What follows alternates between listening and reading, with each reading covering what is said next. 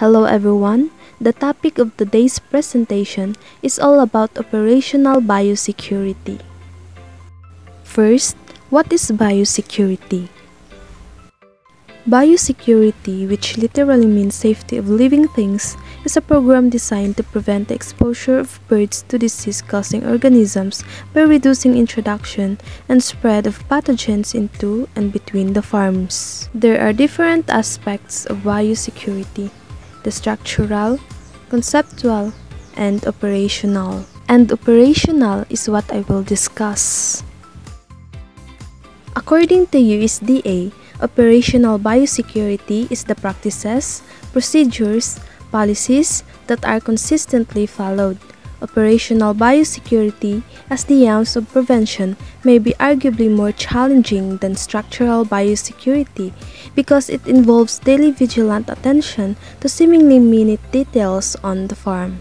Under operational biosecurity include operation manuals. Operation manuals should be developed for day-to-day activities carried out in feed mills, hatcheries, breeding, and grow-out facilities incorporating emergency plans.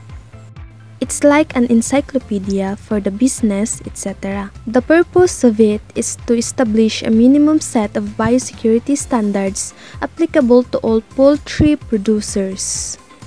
Proper decontamination and disinfection. Proper decontamination and disinfection of equipment, houses, etc. following depletion of lock.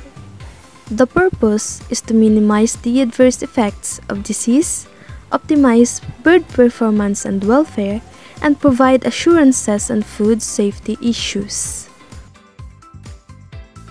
Required to shower. In breeder farms, all visitors and workers require to shower and use clean farm clothes to prevent cross-contamination between them. Hygiene protocol at poultry farms is a must to avoid contaminations. Maintain record. Maintain records for visitors and their purpose. It can be a valuable formation for traceback purposes in the event of a disease outbreak or other concern. No vehicles or equipment allowed. In the case of breeders, no vehicles or equipment should be allowed within the farm area from the time of delivery of flock until disposal. Contaminated vehicles or equipment can be a risk to poultry farm. In commercial broiler unit, a minimum interflock interval of 2 weeks is recommended. Use an effective integrated pest management program. Use an effective integrated pest management program to control pest and rodent through biological, chemical, and mechanical means. An appropriate program of disease diagnosis and proper vaccination schedule should be implemented. This is to prevent specific diseases. Follow all-in, all-out system. In small-scale egg production unit, follow all-in, all-out system.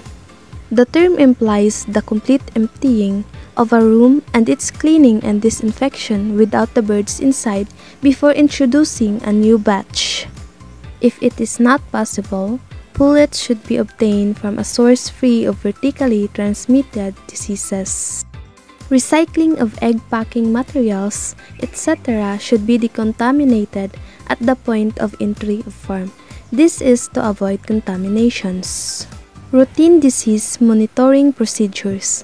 Routine disease monitoring procedures like post-mortem examination and periodic serum antibody assay to determine immune status of the flock. Lastly, the regular culling. Regular culling of unhealthy, unproductive, and diseased birds. This is to eradicate a host birds, to prevent pathogen entering and contaminating new individuals and population. And that's operational biosecurity is all about and how important it is in the success of poultry farm.